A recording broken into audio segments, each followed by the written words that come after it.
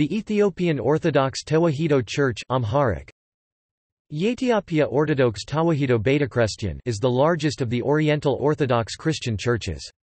One of the few pre-colonial Christian churches in sub-Saharan Africa, the Ethiopian Orthodox Tewahedo Church has a membership of between 45 and 50 million people, the majority of whom live in Ethiopia. It is a founding member of the World Council of Churches.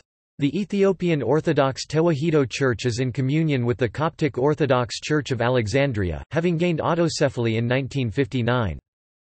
The Ethiopian Orthodox Tewahedo Church was administratively part of the Coptic Orthodox Church of Alexandria from the first half of the 4th century until 1959, when it was granted its own patriarch by Cyril V, Pope of the Coptic Orthodox Church of Alexandria.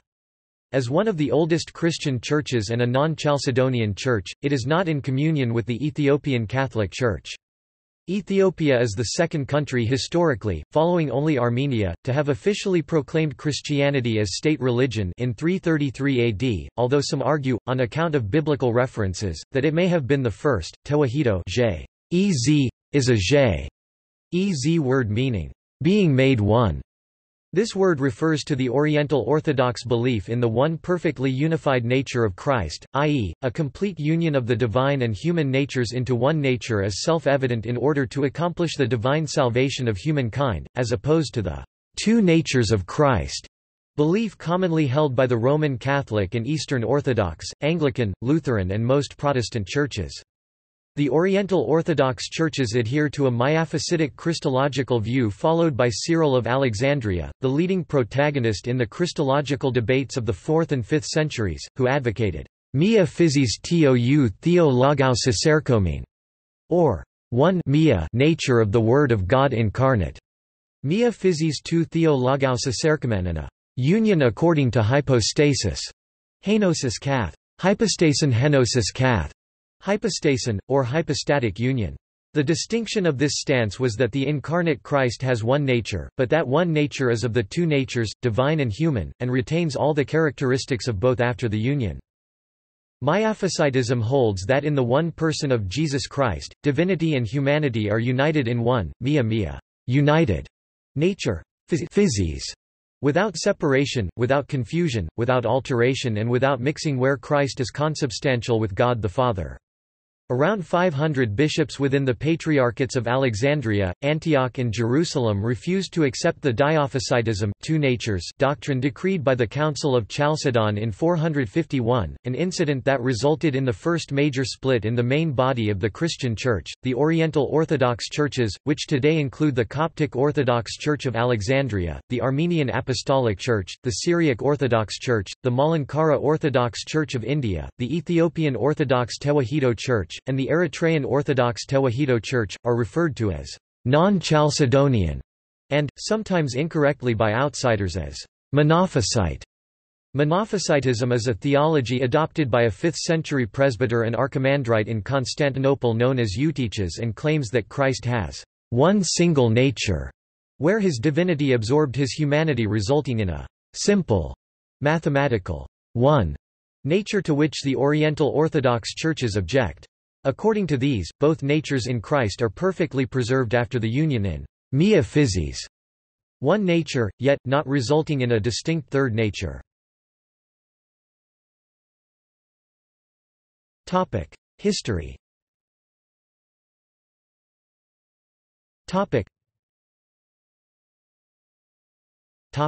Origins. Many traditions claim that Christian teachings were introduced to the region immediately after Pentecost.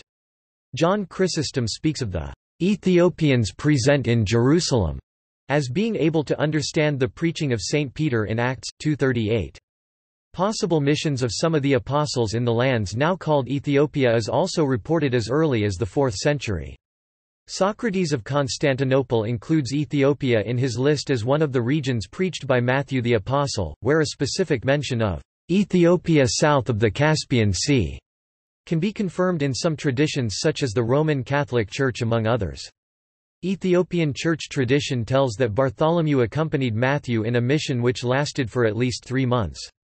Paintings depicting these missions are available in the Church of St. Matthew found in the province of Pisa, in northern Italy, portrayed by Francesco Trevisan (1650–1740) and Marco Benefial (1688–1764). The earliest account of an Ethiopian converted to the faith in the New Testament books is a royal official baptized by Philip the Evangelist, distinct from Philip the Apostle, one of the 7 deacons. Acts 8:26–27. Then the angel of the Lord said to Philip, "Start out and go south to the road that leads down from Jerusalem to Gaza." So he set out and was on his way when he caught sight of an Ethiopian. This man was a eunuch, a high official of the Candace queen of Ethiopia in charge of all her treasure. Acts 8:26–27. The passage continues by describing how Philip helped the Ethiopian treasurer understand a passage from the book of Isaiah that the Ethiopian was reading. After Philip interpreted the passage as prophecy referring to Jesus Christ, the Ethiopian requested that Philip baptize him, and Philip did so. The Ethiopic version of this verse reads, Hendek. Queen Gersamot Hendek VII was the Queen of Ethiopia from c. 42 to 52. Where the possibility of gospel missions by the Ethiopian eunuch cannot be directly inferred from the books of the New Testament, Irenaeus of Lyons around 180 AD writes that, Simon Bacchus preached the good news in his homeland, outlining also the theme of his preaching as being the coming in flesh of God that was preached to you all before. The same kind of witness is shared by 3rd and 4th century writers such as Eusebius of Caesarea and Origen of Alexandria. Oriental Orthodox Christianity became the established church of the Ethiopian Aksumite kingdom under King Ezana in the 4th century, when priesthood and the sacraments were brought for the first time through a Syrian Greek named Frumentius, known by the local population in Ethiopia as Abba Salama, Kesete Baran, Father of Peace, Revealer of Light. As a youth, Frumentius had been shipwrecked with his brother Aedesius on the Eritrean coast. The brothers managed to be brought to the royal court, where they rose to positions of influence and baptized Emperor Ezana. Ezana sent Frumentius to Alexandria to ask the Patriarch, Saint Athanasius, to appoint a bishop for Ethiopia. Athanasius appointed Frumentius, who returned to Ethiopia as bishop with the name of Abuna Salama. From then on, until 1959, the Pope of Alexandria, as Patriarch of all Africa, always named an Egyptian a Copt to be Abuna or Archbishop of the Ethiopian Church. Middle Ages. Union with the Coptic Orthodox Church continued after the Arab conquest of Egypt. Abu Salih records in the 12th century that the Patriarch always sent letters twice a year to the kings of Abyssinia, Ethiopia, and Nubia, until al-Hakim stopped the practice. Cyril, 67th Patriarch, sent Severus as bishop, with orders to put down polygamy and to enforce observance of canonical consecration for all churches. These examples show the close relations of the two churches throughout the Middle Ages. In 1439, in the reign of Zara Yaqub, a religious discussion between Abba Georgis and a French visitor led to the dispatch of an embassy from Ethiopia to the Vatican. Jesuit interim. The period of Jesuit influence, which broke the connection with Egypt, began a new chapter in church history. The initiative in Roman Catholic missions to Ethiopia was taken, not by Rome, but by Portugal, in the course of a conflict with the Muslim Ottoman Empire and the Sultanate of Adal for the command of the trade route to India via the Red Sea. In 1507 Matthew, or Matthias, an Armenian, had been sent as an Ethiopian envoy to Portugal to ask for aid against the Adal Sultanate. In 1520 an embassy under Dom Rodrigo de Lima landed in Ethiopia, by which time Adal had been remobilized under Ahmad ibn Ibrahim al-Ghazi. An interesting account of the Portuguese mission, which lasted for several years, was written by Francisco Alvarez, its chaplain. Later, Ignatius Loyola wished to take up the task of conversion, but was forbidden to do so. Instead, the Pope sent out João Nunes Barreto as Patriarch of the East Indies, with André de Oviedo as bishop, and from Goa envoys went to Ethiopia, followed by Oviedo himself, to secure the king's adherence to Rome.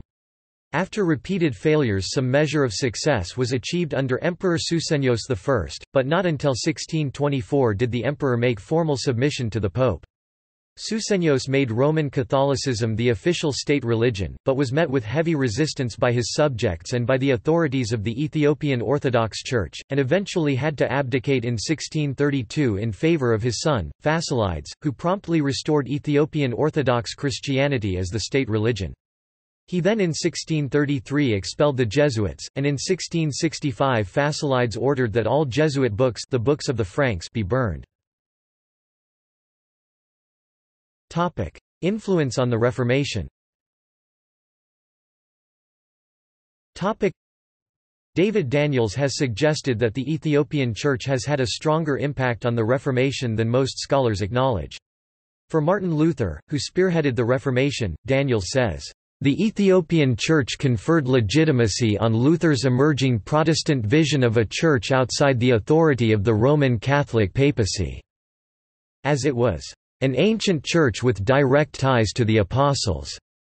According to Daniels, Martin Luther saw that the Ethiopian Orthodox Church practiced elements of faith including communion in both kind, vernacular scriptures, and married clergy, and these practices became customary in the Lutheran churches. In 1534, a cleric of the Ethiopian Orthodox Church, Michael the Deacon, met with Martin Luther and affirmed the Augsburg Confession as a good creed.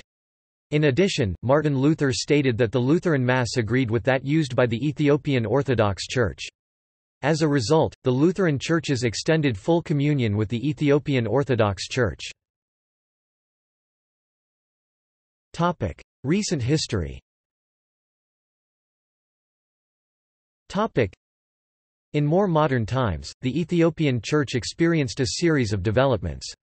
The earliest was in the 19th century with the publication of an Amharic translation of the Bible. Largely the work of Abu Rumi over 10 years in Cairo, this version, with some changes, held sway until Emperor Haile Selassie ordered a new translation which appeared in 1960/1. Haile Selassie also played a prominent role in further reforms of the Church, which included encouraging the distribution of Abu Rumi's translation throughout Ethiopia, as well as his promotion of improved education of clergy, a significant step in the emperor's effort being the founding of the Theological College of the Holy Trinity Church in December 1944. A third development came after Haile Selassie's restoration to Ethiopia, when he issued, on 30 November, Decree No. 2 of 1942, a new law reforming the Church. The primary objectives of this decree were to put the finances of the Church in order, to create a central fund for its activities, and to set forth requirements for the appointment of clergy, which had been fairly lax until then. The Coptic and Ethiopian churches reached an agreement on 13 July 1948, that led to autocephaly for the Ethiopian Church. 5 bishops were immediately consecrated by the Coptic Pope of Alexandria and Patriarch of all Africa, empowered to elect a new patriarch for their church, and the successor to Abuna Kyrillos IV would have the power to consecrate new bishops. This promotion was completed when Coptic Orthodox Pope Joseph II consecrated an Ethiopian-born archbishop, Abuna Basilios, 14 January 1951. Then in 1959, Pope Cyril VI of Alexandria crowned Abuna Basilios as the first Patriarch of Ethiopia. Patriarch Abuna Basilios died in 1971, and was succeeded that year by Patriarch Abuna Tawaphilus. With the fall of Emperor Haile Selassie in 1974, the Ethiopian Orthodox Tewahedo Church was disestablished as the state church. The new Marxist government began nationalizing property, including land, owned by the church. Patriarch Abuna Tawaphilus was arrested in 1976 by the Marxist Derg military junta, and secretly executed in 1979. The government ordered the church to elect a new patriarch, and Abuna Takla Haymanot was enthroned. The Coptic Orthodox Church refused to recognize the election and enthronement of Abuna Tekel Haymanot on the grounds that the Synod of the Ethiopian Church had not removed Abuna Tawaphilus and that the government had not publicly acknowledged his death, and he was thus still the legitimate Patriarch of Ethiopia. Formal relations between the two churches were halted, although they remained in communion with each other. Formal relations between the two churches resumed on July 13, 2007. Patriarch Abuna Tekel Haymanot proved to be much less accommodating to the Derg regime than it had expected, and so when the patriarch died in 1988, a new patriarch with closer ties to the regime was sought. The Archbishop of Gondar, a member of the Derg-era Ethiopian parliament, was elected and enthroned as Patriarch Abuna Merkurios. Following the fall of the Derg regime in 1991, and the coming to power of the EPRDF government, Patriarch Abuna Merkurios abdicated under public and governmental pressure. The Church then elected a new patriarch, Abuna Paulos, who was recognized by the Coptic Orthodox Pope of Alexandria. The former Patriarch Abuna Merkurios then fled abroad, and announced from exile that his abdication had been made under duress and thus he was still the legitimate Patriarch of Ethiopia. Several bishops also went into exile and formed a breakaway alternate synod. This exiled synod comprised some Ethiopian churches in North America and Europe who recognized Patriarch Abuna Merkurios, while the synod inside Ethiopia continued to uphold the legitimacy of Patriarch Abuna Paulos. Following the independence of Eritrea as a nation in 1993, the Coptic Orthodox Church in 1994 appointed an archbishop for the Eritrean Orthodox Tewahedo Church, which in turn obtained autocephaly in 1998 with the reluctant approval of its mother synod. That same year the first Eritrean patriarch was consecrated. As of 2005, there are many Ethiopian Orthodox churches located throughout the United States and other countries to which Ethiopians have migrated. Archbishop Yesahak 1997. The church claims more than 38 million members in Ethiopia, forming about half the country's population. Patriarch Abuna Paulos died on August 16, 2012, followed 4 days later by Prime Minister Meles Zenawi. On February 28, 2013, a college of electors assembled in Addis Ababa and elected Abuna Matthias to be the sixth Patriarch of the Ethiopian Orthodox Church. On July 25, 2018, delegates from the Patriarchate in Addis Ababa, Ethiopia, and those in the United States declared reunification in Washington, D.C. with the assistance of Ethiopia's Prime Minister Dr. Abiy Ahmed. Declaring the end of a 26-year-old schism, the Church announced that it acknowledges two patriarchs, His Holiness Abuna Merkurios, 4th Patriarch of Ethiopia, and His Holiness Abuna Matthias I, 6th Patriarch and Catholicos of Ethiopia, Archbishop of Aksum and Ichej of the See of St. Takelhaimanot. Practices and beliefs.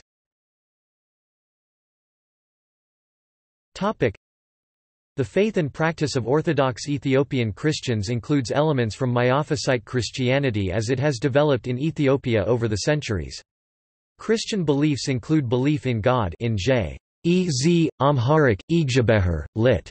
Lord of the Universe, veneration to the Virgin Mary, the angels, and the saints, besides others.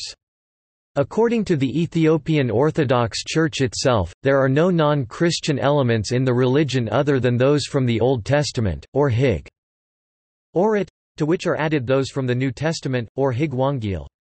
A hierarchy of Kiddusin, angelic messengers and saints, conveys the prayers of the faithful to God and carries out the divine will, so when an Ethiopian Christian is in difficulty, he or she appeals to these as well as to God.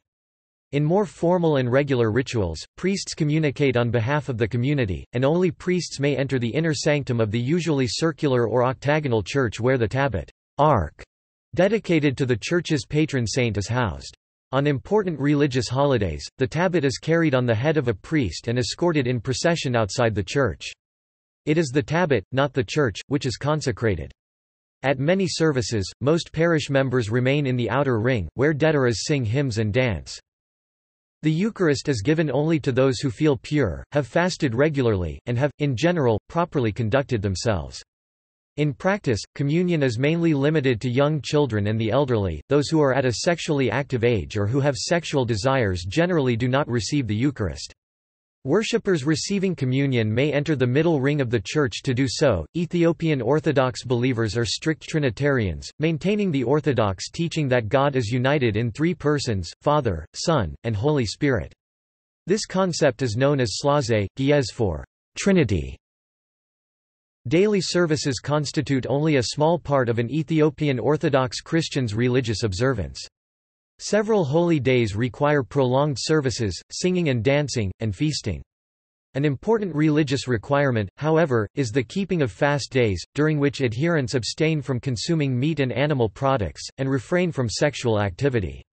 All devout believers are to maintain the full schedule of fasts, comprising at least 250 days a year apart from other forms of fasting purely left to individual decision of the faithful. Fast for Hudadi or Abia Som, 55 days prior to Easter, Fasika. This fast is divided into 3 separate periods: Som Herkel, 8 days commemorating an early Christian figure; Som Arba, 40 days of Lent; and Som Himamat, 7 days commemorating Holy Week. Fast of the Apostles, 10 to 40 days, which the Apostles kept after they had received the Holy Spirit. It begins after Pentecost. The fast Som Dinet, which is on Wednesdays in commemoration of the plot organized to kill Jesus Christ by Caiaphas and the members of the house of the high priest, and Fridays in commemoration of the crucifixion of Jesus Christ, starts on Wednesday after Pentecost and spans up to Easter, in other words all Wednesdays and Fridays except during 50 days after Easter. The fast of Dormition, 16 days. The fast preceding Christmas, 40 days, Advent. It begins with Sibkat on 15th Heder and ends on Christmas Eve with the Feast of Jenna and the 29th of Tosses and 28th if the year is preceded by leap year. The Fast of Nineveh, commemorating the preaching of Jonah. It comes on Monday, Tuesday and Wednesday of the 3rd week before Lent. The Gahad of Timkat, Epiphany, fast on the eve of Epiphany. In addition to standard holy days, most Christians observe many saints' days. A man might give a small feast on his personal saint. Day. The local voluntary association called the Mahiber connected with each church honors its patron saint with a special service and a feast 2 or 3 times a year. Exorcism.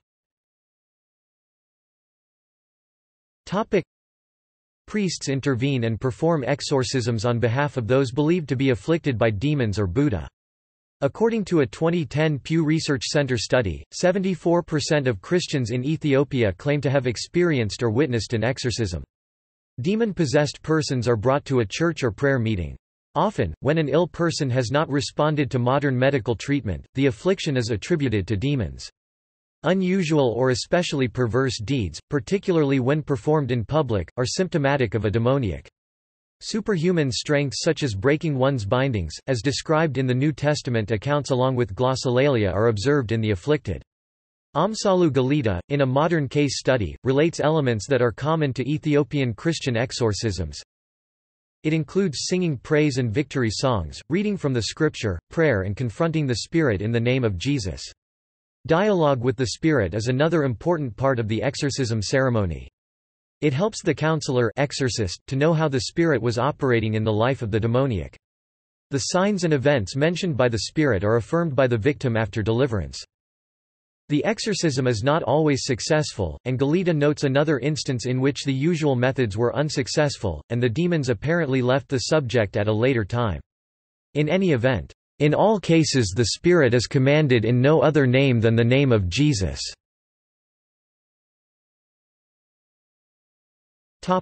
Distinctive traits.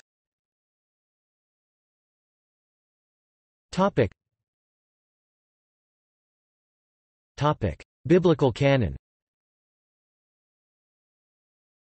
The Tewahedo Church canon contains 81 books. This canon contains the books accepted by other Orthodox Christians. The narrower canon contains Enoch, Jubilees, and I-2-3 Maccabean. These are unrelated to the Greek I-2-3 Maccabees with which they are often confused. The canonical Enoch differs from the editions of the Ge'ez manuscripts in the British Museum and elsewhere (AQ) used by foreign scholars (OTP), for example in treatment of the Nephilim of Genesis chapter 6. The current 81-book version was published in 1986, containing the same text as previously published in the Haile Selassie version of the Bible, only with some minor modifications to the New Testament translation. Some sources speak of the broader canon, which has never been published as a single compilation but is said to include all of the narrower canon, as well as additional New Testament books said to have been used by the early Church, 2 books of the Covenant, 4 books of Synodos, an epistle of Peter to Clement, also known as Ethiopic Clement, and the Ethiopic Didascalia. These may not all bear close resemblance to works with similar titles known in the West. An 8-part, Ethiopic version of the history of the Jewish people written by Joseph ben-Gurion, known as the Pseudo-Josephus, is considered part of the broader canon, though it would be considered an Old Testament work. Language. The divine services of the Ethiopian Church are celebrated in the Ge'ez language. It has been the liturgical language of the Church at least since the arrival of the 9 saints Abba Pantaleon, Abba Jerima Isaac, or Yeshak, Abba Aftse, Abba Guba, Abba Aleph, Abba Yemada, Abba Likanos, and Abba Sema, who fled persecution by the Byzantine Emperor after the Council of Chalcedon 451. The Septuagint Greek version was originally translated into Ge'ez, but later revisions show clear evidence of the use of Hebrew, Syriac, and Arabic sources. The first translation into a modern vernacular was done in the 19th century by a man who is usually known as Abu Rumi. Later, Haile Selassie sponsored Amharic translations of the Ge'ez scriptures during his reign, one before World War II and one afterward. Sermons today are usually delivered in the local language. Architecture. There are many monolithic rock-hewn churches in Ethiopia, most famously 11 churches at Lalibela. Besides these, 2 main types of architecture are found: one basilican, the other native. The Church of Our Lady Mary of Zion at Aksum is an example of the basilican design, though the early basilicas are nearly all in ruin. These examples show the influence of the architects who, in the 6th century, built the basilicas at San and elsewhere in the Arabian Peninsula. There are 2 forms of native churches, one oblong, traditionally found in Tigray, the other circular, traditionally found in Amhara and Shewa, though either style may be found elsewhere. In both forms, the sanctuary is square and stands clear in the center, and the arrangements are based on Jewish tradition. Walls and ceilings are adorned with frescoes. A courtyard, circular or rectangular, surrounds the body of the church. Modern Ethiopian churches may incorporate the basilican or native styles and use contemporary construction techniques and materials. In rural areas, the church and outer court are often thatched, with mud-built walls. Ark of the Covenant.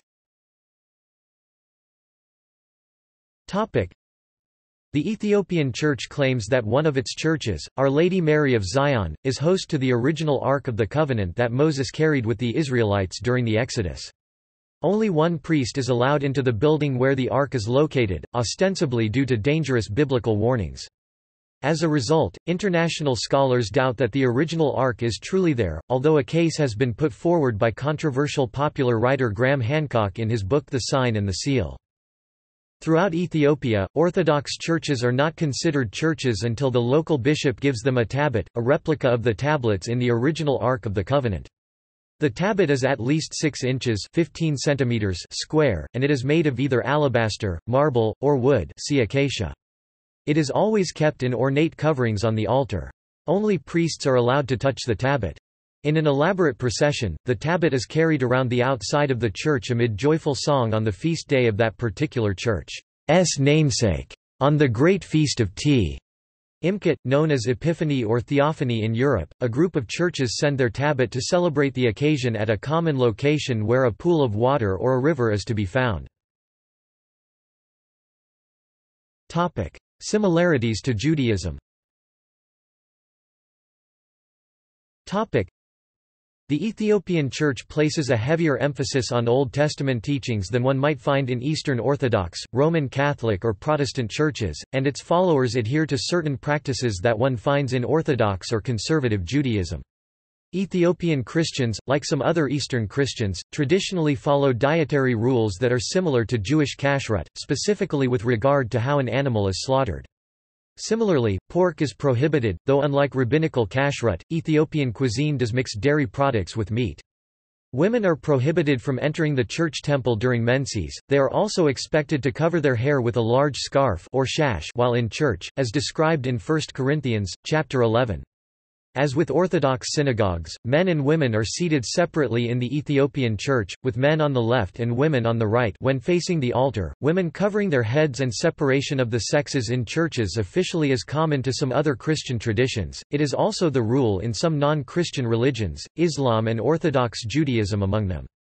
Ethiopian Orthodox worshippers remove their shoes when entering a church temple, in accordance with Exodus chapter 3 verse 5, in which Moses, while viewing the burning bush, was commanded to remove his shoes while standing on holy ground. Furthermore, the Ethiopian Orthodox Tewahedo Church upholds Sabbatarianism, observing the seventh-day Sabbath Saturday, in addition to the Lord's Day Sunday, although more emphasis, because of the resurrection of Christ, is laid upon Sunday. The Ethiopian Orthodox Church calls for male circumcision, with near-universal prevalence among Orthodox men in Ethiopia. Dedera. A dedera is an itinerant lay priest figure trained by the Ethiopian Church as a scribe, cantor, and often as a folk healer, who may also function in roles comparable to a deacon or exorcist. Folklore and legends ascribe the role of magician to the dedera as well. Abuna Patriarch Catholicoi, archbishops and bishops.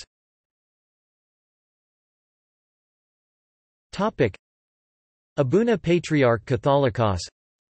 Since 1959, when the church was granted autocephaly by Cyril V, Pope of the Coptic Orthodox Church of Alexandria, an Ethiopian Patriarch Catholicos of Eritrea also carrying the title of Abuna is the head of the Ethiopian Orthodox Tewahedo Church. The Abuna, who is known officially as Patriarch and Catholicos of Ethiopia, Archbishop of Aksum and Ichej of the See of St. Takelhaimanot, the incumbent head of the Ethiopian Orthodox Tewahedo Church is Abuna Matthias, who acceded to this position on 28 February 2013. Archbishops and Bishops Ethiopia. Abuna Matthias and Abuna Mercurios, heads of all archbishops and patriarchs of the Ethiopian Orthodox Tewahedo Church in the United States. There are the following bishops: Abuna Phanuel, Archbishop of Washington, D.C. and California. Abuna Marcos, Archbishop of New York and its surrounding areas. Abuna Jacob, Archbishop of Georgia and its surrounding areas. Abuna Awasatevas, Archbishop of Minnesota. Abuna Salama, Archbishop of Ohio, South America. Abuna Thaddeus, Archbishop of the Caribbean and Latin America, Western Europe. Abuna Yosef, Archbishop of Europe, in Rome. Middle East, Abuna Demetros, Archbishop of United Arab Emirates and its surrounding areas. Abuna Kawestos, Archbishop of Jerusalem. The Church has 60 bishops and 44 dioceses. The current eparchies of the Church include, Awasa Sadamo, Aksum Ambo Arsi Asosa Afar Baal Gob Walega North Wallo South Wallo Desi Gambela West Gojam Bar Dar East Gojam Debra Marcos North Gondar South Gondar Debra Tabor Jerusalem Alubaber Jimma Kenbata Mizan Teferi Kafa Nagel Barina Agaden Omo Selalaya East Tigra West Tigra Khartoum and Nubia Sudan, Africa Shoa Nazareth North Shoa Debra Burhan America and Western Hemisphere Trinidad and Latin America. See also Abuna Christianity in Ethiopia. Eritrean Orthodox Tewahedo Church, Ethiopian Catholic Church, Ethiopian chant. List of Abunas of Ethiopia. Oriental Orthodox Church. References. This article incorporates text from a publication now in the public domain. Chisholm, Hugh, ed. 1911. Abyssinian Church. Encyclopædia Britannica 11th ed. Cambridge University Press. External links. Divine Liturgy of the Ethiopian Orthodox Church. Ethiopian religions, Christianity, Islam, Judaism and Paganism. Ethiopian Orthodox Tewahedo Church. Ethiopian Orthodox Tewahedo Church, the oldest site. CNEWA article by Ronald Roberson, Ethiopian Orthodox Tewahedo Church. Historical evolution of Ethiopian Anaphoras. Abink, J. A Bibliography on Christianity in Ethiopia.